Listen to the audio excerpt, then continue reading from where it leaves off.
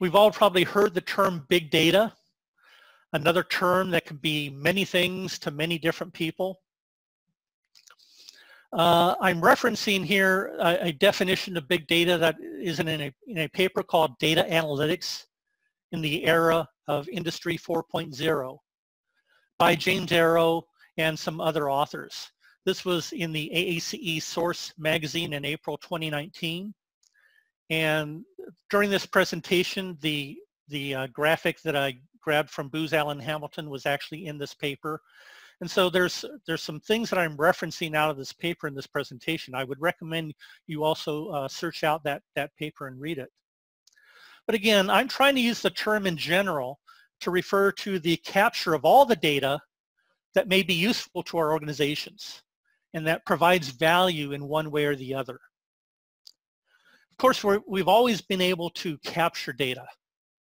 Again, when I first started working for this EPC firm back in the 1980s, they had a vast library, almost a half of a floor of a building dedicated to the library that collected project closeout reports. At that time, each of those project closeout reports was comprised maybe of 4 or 5 multiple 4 or 5 inch wide binders containing a combination of mostly handwritten reports, maybe some typed reports, and usually some very poor quality copies of existing project supporting documents. So obviously it was difficult and time consuming for me as an estimator to find the data I was maybe looking for. And at that time, it was very difficult to try to work up the analysis of the data. I was basically trying to manually perform calculations from the information I was getting using a 10-key calculator. So, you know, boy, things changed since then. Just a few years ago, we may have thought we were all-stars in being able to create pivot tables and maybe run regression analysis using spreadsheets. Well, now we're on the verge of using artificial intelligence and machine learning capabilities that can quickly sort through years of digital project records, finding the specific projects and data that match the characteristics of our new project. I'm not trying to do that in any manual way. I'm simply going to specify the characteristics and let artificial intelligence and machine learning sort through all this and collect just that information that is pertinent to me and present that back. It's going to automatically normalize that data for time and location and currency by accessing both historical and current economic indices. Again, that might be able to support discovering the best set of metrics that I might be able to use to validate my estimates. So our organizations need to prepare then for the collection of big data and the big data technologies and the technologists, those information specialists, are basically concerned with the following characteristics, often known as the 5 V's. They need to be concerned with the volume of data to be collected and stored, as well as identifying where to store that. Obviously, data storage capabilities have increased exponentially, and they're still increasing, while getting less expensive all the time. So we're all going to getting used to the terms of terabytes, petabytes, exabytes, and zettabytes. But the bottom line really is that we have the information to inexpensively store vast amounts of our project histories. So we need to start collecting all that data now. The analysis may be done in the future. Let's start collecting that data so we have it available. We're going to be concerned with the variety of data. And what that really means is it's more important to collect data than not. No longer constrained by the volume of data, we can start collecting both structured data as well as unstructured data. That unstructured data can be analyzed by the computing power, by our AI and machine learning systems to organize it as needed in the future. So greater and greater computing power is going to make sense out of all this unstructured data.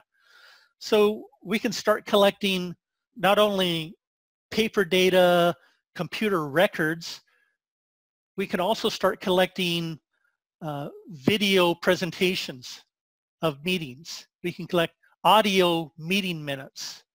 All of that data will eventually be able to be handled by these new technologies.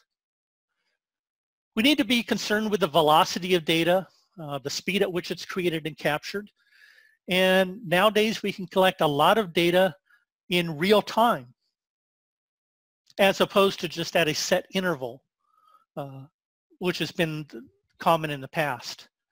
So now I can track actual hours that construction equipment is being utilized on a minute-by-minute basis for a current project.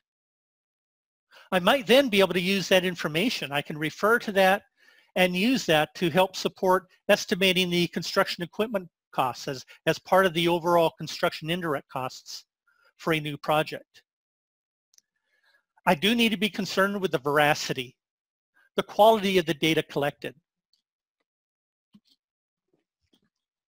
But again, I'm going to be able to rely on artificial intelligence and machine learning algorithms that's going to be able to sort through this data and discover and identify where I might have gaps in or errors in data. And then I can deal with that accordingly. And finally, I need to deal with the variability, the considerations of the consistency of the data collected, the potential range of values within all these differing types of data. But this is what the technologists are going to be worried with. I need to understand these issues, but we're going to rely on the information technologists to try to solve that. And there's a lot of, and I've mentioned some of the words, there's a lot of various technologies that are related to big data. So obviously computing power, data storage, and software such as those incorporating artificial intelligence and machine learning concepts. The Internet of Things is related to the connectivity of all of these things. And yes, the Internet of Things is a real term. It's what makes your smart home work. It turns on the light when you enter a room. It may automatically start your car simply as you approach the door. It's a technology that is supplemented by things such as near-field communication devices, radio frequency identification sensors, and those sorts of things. These are the things that are going to allow me, how I could determine where construction equipment is utilized on my project and how often it's utilized is because it's going to have a near-field communication device attached to it, communicating back to a database.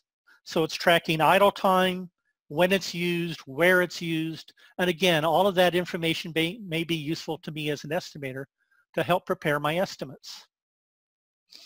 It's not unrealistic to consider that eventually all the major components installed on a facility will have a radio frequency identification device attached to it that's going to identify when it was purchased, when it was installed, when it was last maintained.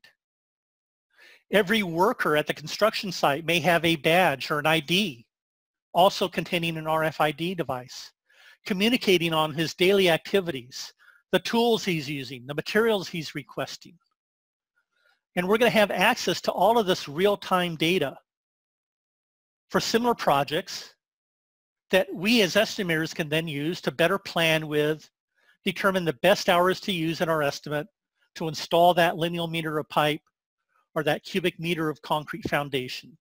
I'll have better information to understand what was the true productivity adjustment when piping was installed on the 5th level of a structure as opposed to the ground level of a structure. We're going to be in a position to vastly improve our estimating capabilities to cost, price, and validate estimates. In this data-driven future then, we're going to be able to collect in a digital environment, much more data and information than we ever could with paper. So again, what do I do with it? Well, we're going to be able to enhance our data collection through data analysis.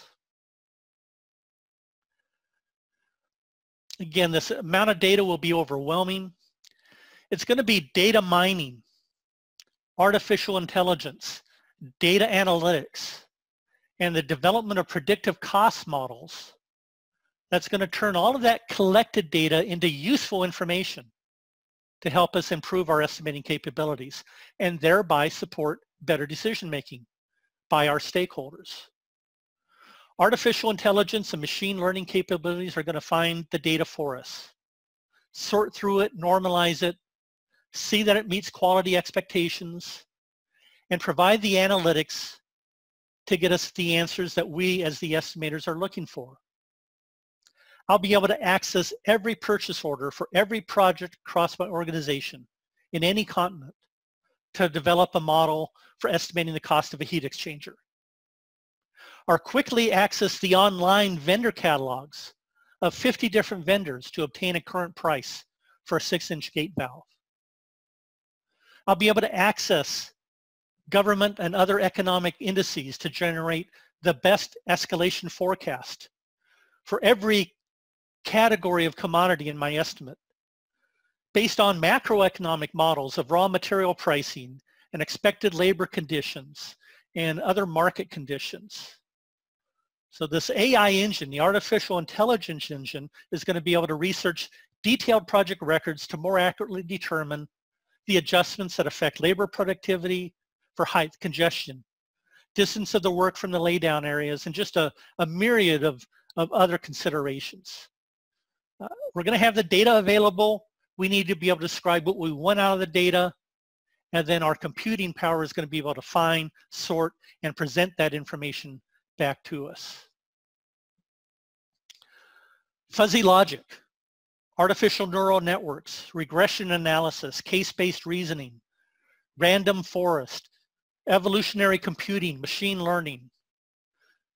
These are all the concepts, the technologies that are going to enable advanced analytics that we can apply in our estimating processes. But again, as I've kind of mentioned, we don't have to be the experts in any of those technologies. We're going to rely on the information management specialists to implement those solutions for us. What we do need to understand as estimators is the data that is out there, that's available. Which specific data to mine to provide the information and the metrics that I'm interested in. And then the technology will work for us to get the answer we're looking for. We're going to be in a much better position to compare similar current and historical projects based on cost, schedule, and other performance metrics to support estimate validation. We're going to be able to access normalized historical data in a great way. These technologies are not going to replace us as estimators. They're going to augment our capabilities so we can spend more time on the analysis rather than that tedious work of scope definition, costing, and pricing. So these advanced analytics is going to support improved information and validation. The result is that we can provide better information to support decision making that relies on our cost estimates. So again, we're going to be able to enhance estimates through these types of technologies and these improved predictive metrics.